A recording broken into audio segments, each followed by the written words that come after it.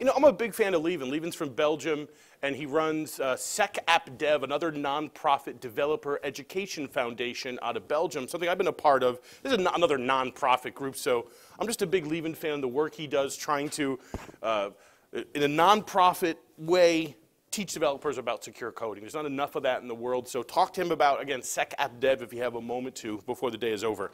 My style of talk is to go fast and cover a lot of material. That's just the way I roll. So, and I'm going to deliver my slides to the foundation for you. A lot of speaker notes are in here as well. So the goal is for you to, I'm going to blast through this talk, fast and furious, give you the deck for continued study if you so care to. So hang on to your seats, hold on. Let's talk about HTTPS. And what time do I have to speak until, may I ask, to the dear proctors? 10:35. So I have 33 minutes to do like an hour and a half of material.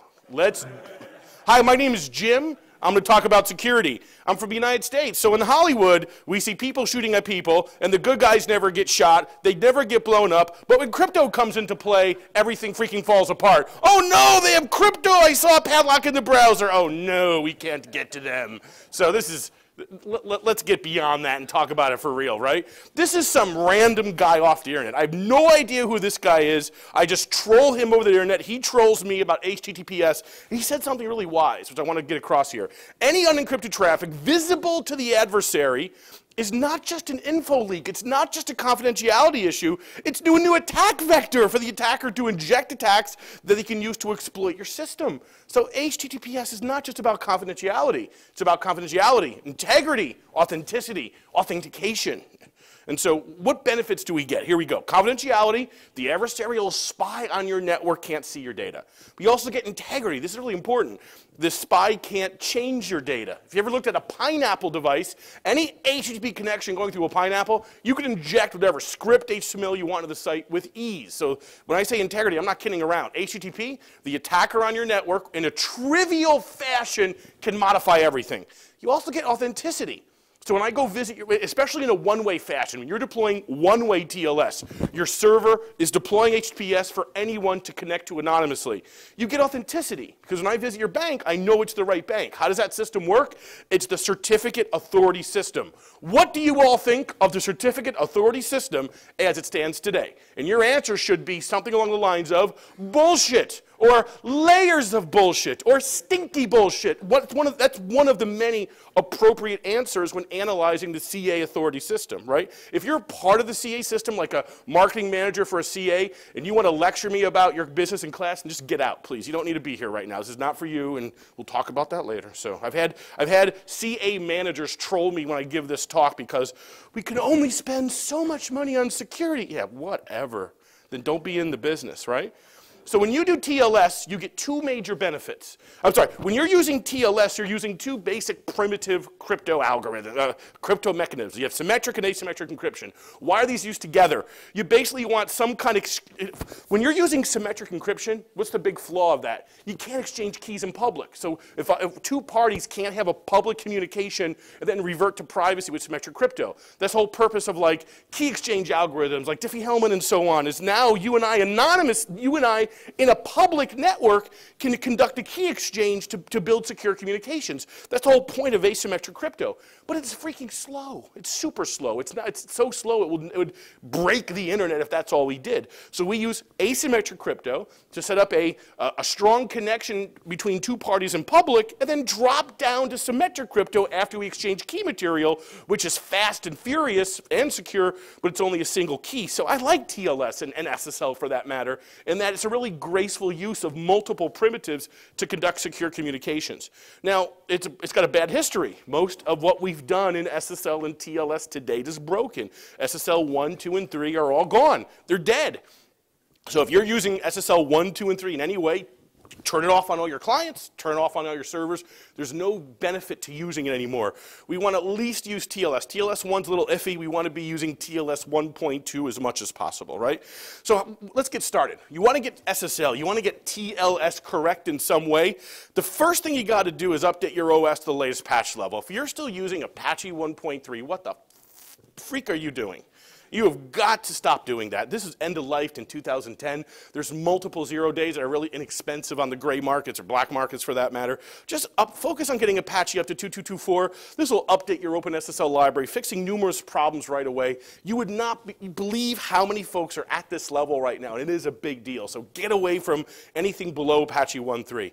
And as a quick note, TLS, SSL, it is growing dramatically. So, we're looking at the era where Snowden revealed some of the iffy things governments of the world are doing. Yes, US, but there are a few other European authorities a part of that whole thing as well, right? So, and then now we're moving into the era of the IOE, Internet of Everything, where the rise of use of TLS is rising dramatically. This is no longer an obscure thing. This is now a core part of how you deliver secure software.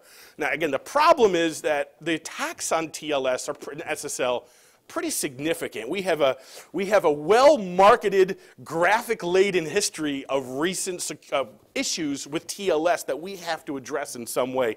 Luckily for us, it's usually patching. It's usually an easy issue to fix this when the fixes are available. But TLS is rising in use, but it's also rising in how researchers are analyzing it. So we have to be on top of this today, especially to be prepared for new things to happen. Now, let's look at the history of issues that we've seen in the authority system, first of all. That's one of my pet peeves. We'll talk about certificate pinning to detect when an authority goes bad. I think it's a great place to start when talking about modern, well-done TLS. I'm going to start with DigiNotar, and the first sentence kind of says it. DigiNotar was a Dutch certificate authority, owned by someone. It's all debatable who owned them, but attacker got it at DigiNotar. They began issuing fraudulent certificates. Why is it a big deal when a CA can issue fraudulent certificates? What does that let the attacker do? More specifically, they can't like, pick kale out of my backyard. Be specific. They can't do everything. They can conduct man-in-the-middle. Why? Why does that work? Because when your browser gets a fake certificate to a web server that's signed by a real authority, even if it's a fake certificate, but it's signed by a real authority, what does your browser say? Your browser says, party time, no problem, we're in. That's the problem. That's one of the hearts of the problem. So let's go ahead to February 2012. We have US company TrustWave. They serve most of the US DoD and the government. They admitted that they took their private key, put it in an HSM, and went, for sale! So back to you. What's your name? I'm going to pick on you. You're in. What's that? Ola. Easy. So Ola. If I give you a piece of an HSM with the private certificate of a core CA that's live in the browser today, and I give it to you, what can you do with that? How easy is that going to be? Trivial. You can just issue any fraudulent certificate to any website, sign it with that HSM who has a private CA in it, a private CA certificate in it, and you can man-mill anyone with these. And the browser says, party time. This is the part of the problem here. Now, TrustWave came clean. They admitted their mistake, revoked their certificate, swore they would never do it again. And I don't care about that. What I care about is they said something very telling back in 2012. They said, hey, guess what other CAs out there sell their private cert for profit? And guess what the real answer to that is to some degree? Which CAs would take their private cert and sell it for profit in some way if they can get away with it in the world today? My answer to that is pretty much all of them. This is the world we live in. So let's go ahead now to December of 2012. The Turkish government began issuing fake certificates to Gmail that were properly signed by the Turk Trust Authority. Why would Turkey issue fake certificates to Gmail to their populace that was signed by the real authority? What were they trying to do? It rhymes with the word fly. They were spying on their populace in some way. And Google at this time had begun implementing certificate pinning.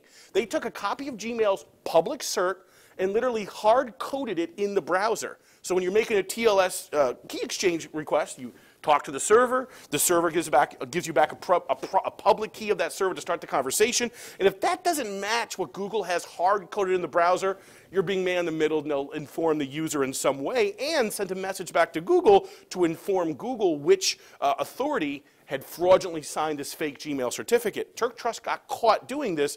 They're a NATO ally. This news kind of went away. So and they're the first one to get caught. Then Google, what did Google do? They quietly tell Turk Trust not to do this? No, they blogged about it, right?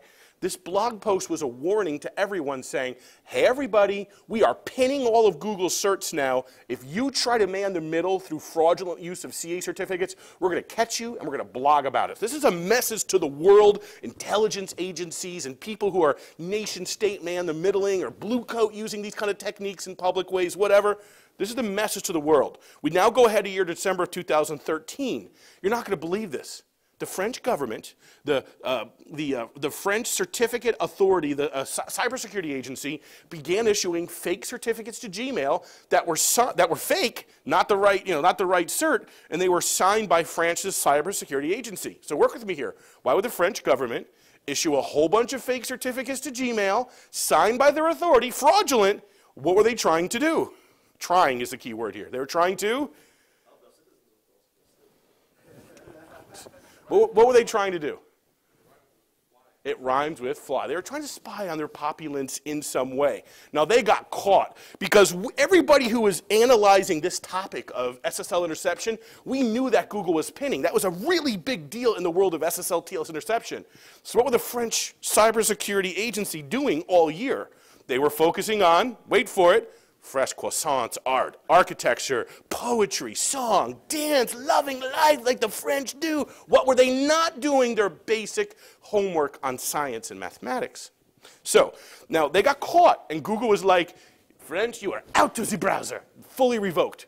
A few days later, Mozilla, Microsoft, and Opera all knocked them out of the browser as well. This is a huge deal. It's an entire government being knocked out of the browser, and all of a sudden, thousands, if not more, sites around France stopped working in the browser in a clean way.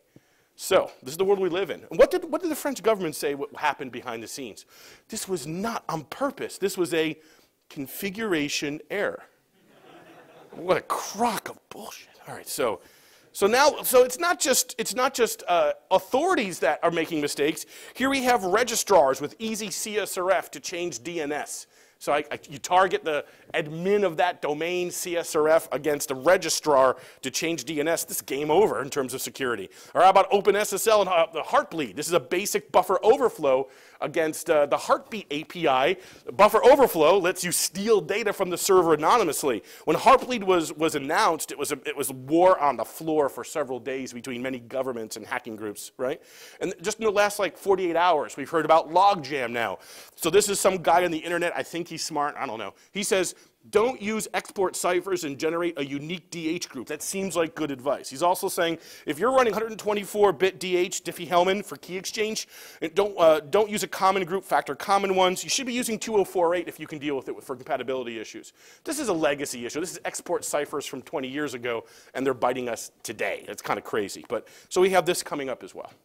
There are two issues, right? It's the downgrade issue, which is one of them. Yep. And then the other one is the actual factoring of the Oakley groups, which is a completely different issue. Exactly, but the advice we give to developers, again, I've just gotten my hands on this in a couple hours ago, right? So please bear with. The key thing is people are using old broken ciphers that were given during the US era of doing export restrictions on cryptography. So we made export versions of all the main ciphers that were easy for the US government to crack in some way. And these are now hard-coded in physical devices, and old legacy systems are all over the place. And so basically, it's really easy if you're not using export ciphers and you build your own Diffie-Hellman group, it's pretty easy to keep most of this at bay. There's also client-side issues in the browser. Chrome, everyone is working on it. There are other emerging issues being discussed. This just came out, just showing you modern attacks against Logjam, and that we have to be on top of this and be ready to react pretty quickly if we want to be on top of the most recent HTTPS threats. There's a lot of active research trying to crack these protocols. The basic mistakes of developers is you're sending anything over HTTP. My honest opinion about 2015 is, when should we be using HTTP in 2014? Can anybody give me a good reason when we need to use HTTP? Anyone? Go ahead. Okay, so let me see if I got this right. You want me to connect my browser to your SSL, load balancer over SSL, and do plain text everywhere else inside. That is how almost every major breach happened. I was talking to Daniel Cuthbert earlier today. Daniel is he's like a red teamer. He does combative security for various organizations. And he said, I'm asking him, how realistic is it for you to break into an organization and start sniffing traffic? He's like, let me explain something to you, Jim. Let me put this in language that you can understand. When we have broken into a network and start sniffing traffic as part of a test, as part of an engagement, we haven't even taken our pants off yet. We're just getting started. So breaking into a network and setting up some kind of sniffing capability, we haven't even begun to make love yet. We just haven't even taken off our pants yet. Are you with me now? That's how bad it is. So the idea of, this is one of the biggest flaws here. When you're like terminating SSL early in your infrastructure, that's one of the biggest misuses this is one of the biggest misuses of a core security control. You should be doing HTTPS or some kind of strong transport security anytime you're sending sensitive data. And this is a big deal because most companies terminate at the boundary and do plain text everywhere. So as an attacker, I go buy a piece of malware that costs me $19.95, and you can get 3 versions of this for 3 domains for only $39.95. And that's all I need to sniff all of your traffic. It's easy. So let's charge on here, though. Other failures we've seen is Apple had a 2-year bug, CVE 2014-1296. There's a huge deal because it let pretty much anyone man the middle against any iOS device or OS X device for 2 years, except for Chrome, which has its own stack. Where's the bug? Let's do some code review. Where's the bug? Say it. Where? Not just there. Say it. Say it.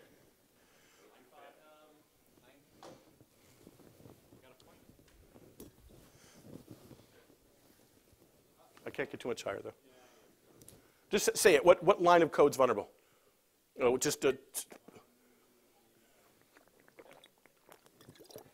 see any code that's dead code in this by any chance? Look at the second go-to fail. Hey, I got a pointer. There we go. Look at the second go-to fail here. This, you always bail out here and free the buffer and finish the connection. And this step, this final check to make sure that your cert's been signed properly is always skipped. This is dead code. I don't know about you, but my compilers picked this up 20 years ago. Dead code is an easy thing for a compiler to alert on, and yet this is in Apple code. So one of 2 things happened here. Either it's a backdoor or it's complete negligence in their software SDLC lifecycle for the most important piece of software that drives the heart of their company. So, you know, your mileage may vary. We also have issues with the browser. The browser fails open. When things go wrong, we give easy ways for users to keep on going in the face of insecurity. I think browsers have gotten better at this, but up until recently, 30 to 70% of people who see SSL TLS warnings, they just click through, and that's a big problem. Now, this is going to have a big effect on your businesses, is that Chrome is turning into an activist. What I understand is that Google is very upset at what happened with the US government, was going after them in a very adversarial way, and they've been pushing TLS really hard everywhere they can to keep this junk at bay. So Google in Canary just set HTTP connections as insecure. And all they're doing is, it's in Canary, we're not sure when it's going live, they're going to set any HTTP website and put that little bro connects there. That's all they're doing. And that's going to have major ripple effects in terms of customer service calls and marketing impressions of your website.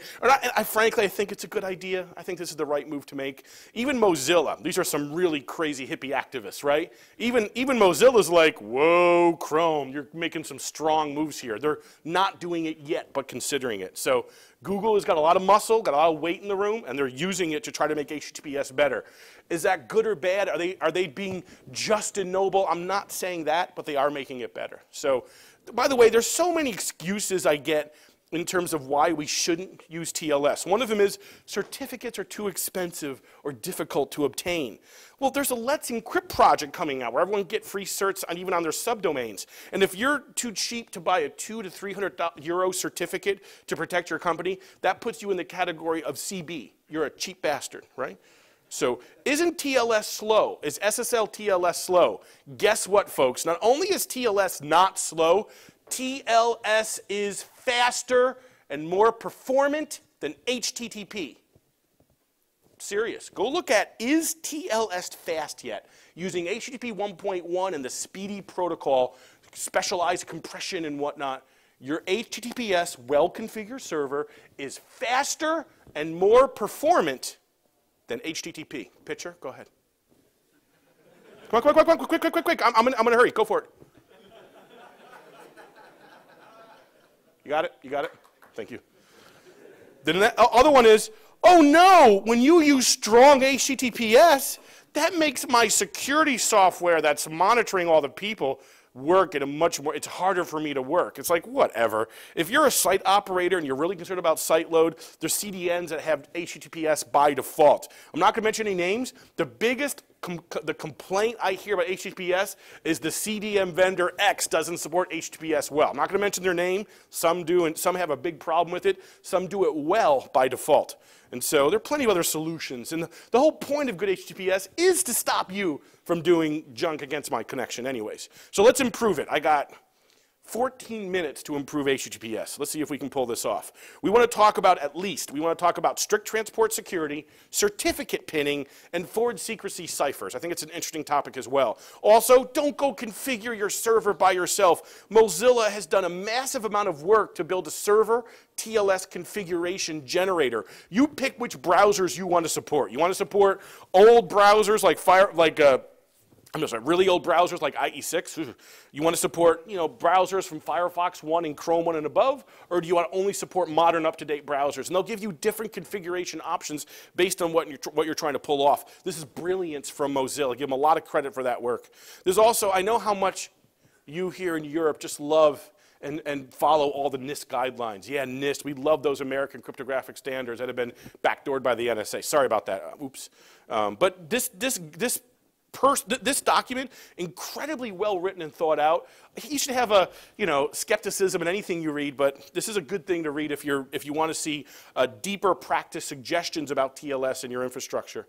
And so the first big defensive thing I want you to care about is strict transport security. This is a browser standard. It's well supported by most browsers. When you make a request to a server over TLS, you can choose to respond by saying strict transport security for a certain number of seconds for all of my subdomains on this site. From that point on, anytime the browser is told to make an HTTP connection to your domain, before that connection is made, it switches to HTTPS. So if some JavaScript attack redirected me to HTTP no longer works with this standard when this standard is in play. It won't work with self-signed certs, IP addresses, or plain text connections. It works with any ports. When you use this, use a short duration and increase it once you know you haven't broken anything. If you have to revoke it, set the max age to 0.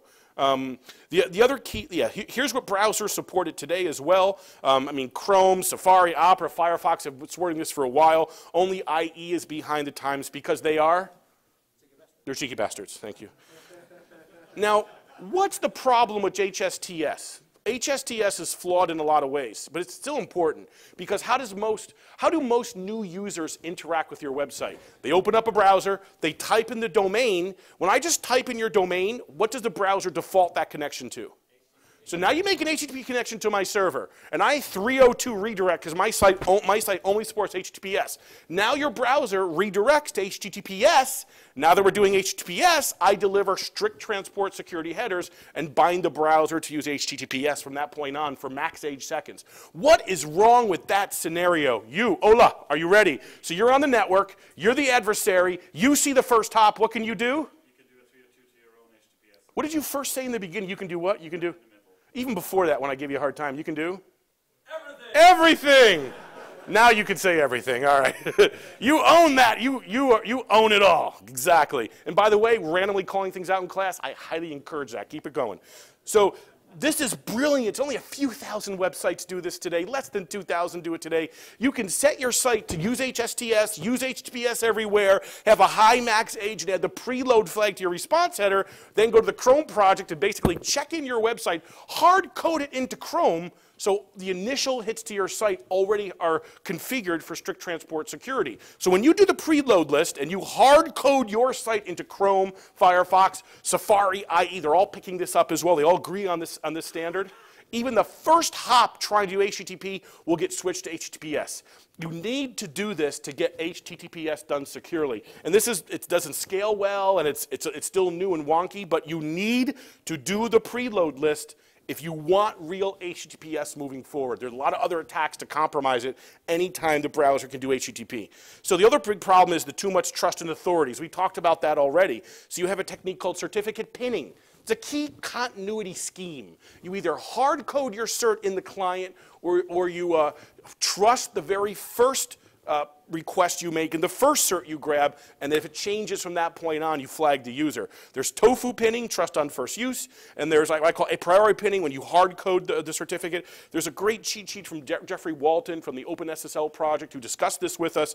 It's a way for you to detect when things go bad with an authority. When and it's not just your authority going bad, it's any authority going bad. So they give you a fake cert, it doesn't match what you've pinned, and you inform the user they're being man-in-the-middle. And so in a mobile app, this is trivial.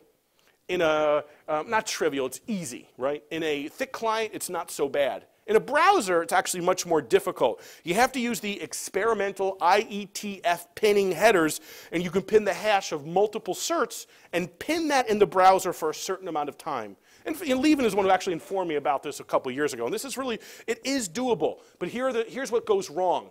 Suppose you pin a cert 2 weeks before it's going to expire, and you pin it for 3 months. What did you just do, Levin? Pardon me? Be specific, Levin. When I have a pin time of 3 months, and the cert's about to expire in 2 weeks, what did I just do to all those users?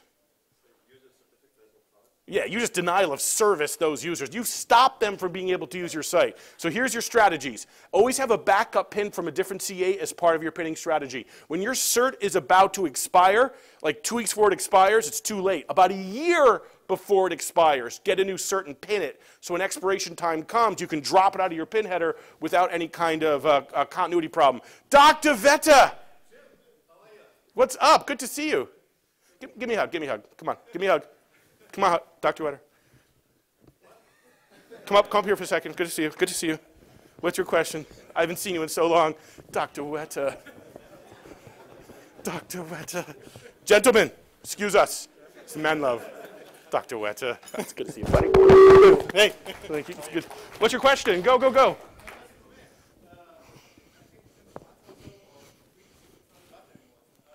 What's that? Oh, it's actually a request for comments now. It's no longer an experimental. This is now a formal W3C standard request for, in the request for comments phase.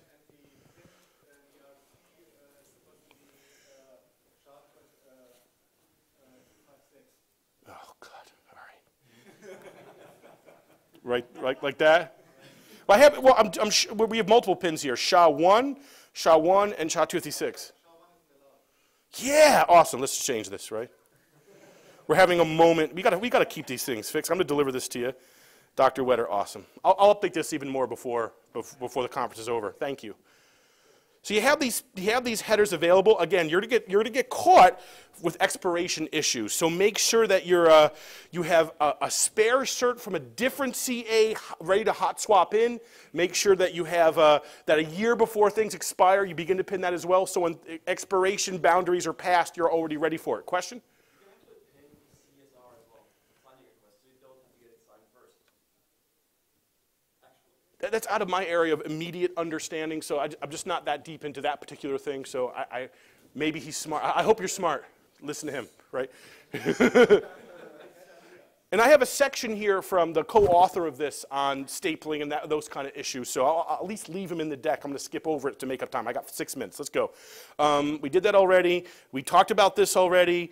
This is what Chrome does when it sees that your pinning has been violated in some way. It also sends a note to Google so they know which CA did this as well. So, or you can actually configure the reporting URL to tell yourself what happened, which CA did a fake cert, or what went down, so you can react to that event in some way as part of the standard, just like Content Security Policy Reporting API. I think this is a good job. Your connection is not private. Attackers might be trying to steal your information from Google with your passwords, messages, or credit cards. This is really a clear message. If they hit reload, there's no hope for them. So the only thing that really bothers me, when I learned about this really upset me. This is that when you install a local authority into any browser, the pinning APIs are all skipped. Look at what happened with Lovino. Lovino, and I don't want to blame Loveno allowed one of their advertising vendors to install like adware type software on their machine. You know, Dell and HP, they've all done this to some degree. I don't want to shame Loveno, but what they allowed this advertiser to do is literally install a local authority in the user's browser in Loveno machines before they sent it to the customers who bought it. And Robert Graham was able to extract the key from this package, which lets him man the middle easily any Loveno user. The point that what got me here is that Google made the choice to not accept local attackers in their threat model for Chrome. And I'm like, but wait a second, anyone gets a local authority in a browser, that means that a company can man the middle of their employees to monitor their software without telling them. That means that you know, any kind of software that gets installed lets the pinning API be evaded. I want to know when my pinning's being evaded, even through a local authority, and Google decides to squash that. And their excuse was, it's not part of our threat model. We can never stop a local attacker. But they consciously wrote code in their browser to specify that a local authority completely evades pinning. This is to allow security software to be installed on people's machines and monitor all their TLS connections without any kind of interruption, without any kind of notification to the user. I think this is a big deal. This is really an upsetting thing that's happening, and I think we should change this, but it's not an easy issue, right? I have a section here on revocation with extensive notes. This is from Cassio Goldsmith, who wrote this section. So if you're interested in proper revocation life cycle, it doesn't violate privacy, that's not using a revocation list, which doesn't scale. This is a really good series of slides. The notes are in here in detail. When I release the slides, go for it. I'm not going to talk about it. Last note before we finish up, stop using old ciphers. We just saw this in Logjam. Like, anybody here using export ciphers in their website consciously? Absolutely not. This is a 20-year-old issue. So when you're using an old cipher, there's a bigger problem, though. If you're using old cipher, RSA for key exchange, the problem there is that as an attacker, if I'm a passive attacker recording traffic all day long, it might be hard for me to break that crypto. So I'll just, as a threat agent, I'll just record that traffic for a long time and eventually try to break the private key, steal the private key in some way. If you're using an old cipher that a passive attacker who records traffic and somehow gets to your private key can decrypt all traffic that server ever encrypted. And that's how nation states like to go after people to some degree. Enter perfect forward secrecy ciphers. These are things like elliptical curve Diffie-Hellman, which is not vulnerable to logjam type of stuff, by the way. These are things like key exchange algorithms that create temporary symmetric keys that are not derived from your private keys in any way. That if an attacker cracks that key, they get a small part of the message and have to re-crack again to get another key. So this is to stop, again, passive attacks who pop your key from decrypting previously recorded traffic. Now, as someone from Schubert Phyllis told me, one of the Frank from Schubert Phyllis told me, he's like, the private key still needs to be protected. Because if I could steal your private key, I might not be able to derive all your previously recorded traffic or decrypt that, but I can at least man the middle you if I have a copy of your private key. So we still must protect the private key, preferably in an HSM or something strong. Here's an example Here's an example of different configuration ciphers within TLS that provide the forward secrecy. It's usually elliptical curve Diffie-Hellman or similar. We're no longer using plain RSA for key exchange. The era of RSA is pretty much over. It's time to pretty much stop using it everywhere. And again, we have the key exchange algorithm, we have authentication algorithm, we have the authentication algorithm, we have different modes and lengths, and I'm short on time, but in short, we should prefer elliptical curve Diffie-Hellman for key exchange and authentication. We should be using AES today still. There's nothing better out there that I know of. Use SHA-256 are better for macking, etc. So I think this is pretty well known at this point. The time to retire RSA is now. Google is going to start strongly adding graphics when you're using RSA in your keychain very soon. They have a plan to do this. We're done. Call to action, use strict transport security. Step one, do HTTPS or strong transport security everywhere. Set up strict transport security and make sure you're doing the preload initiative in the browsers as well. Pin the certs everywhere you can to detect when you're given a fake certificate to man the middle you, and make sure you're using forward secrecy ciphers for everything you're doing to stop passive attackers. There's another section on OSCP. This is a revocation life cycle that's in the deck. Please read it. it and move away from RC4 and RSA. This is the basic plan for TLS and HTTPS. So much has been improved. The work has been done by Google, browser vendors, cryptographers, this huge amount of work to get us where we are today. Guess what? Now it's your turn. Let's get HTTPS right. It's a basic foundation to secure software. Thank you very much. We're done. Have a great day, everyone.